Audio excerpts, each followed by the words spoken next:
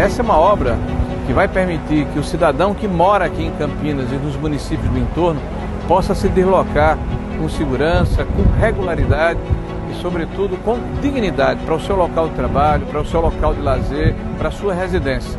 É uma transformação, uma revolução na cidade.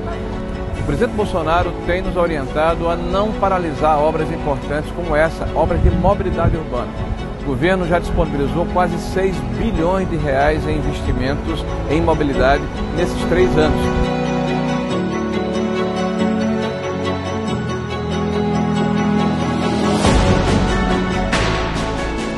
Com certeza, essa obra é uma das maiores obras da história da nossa cidade.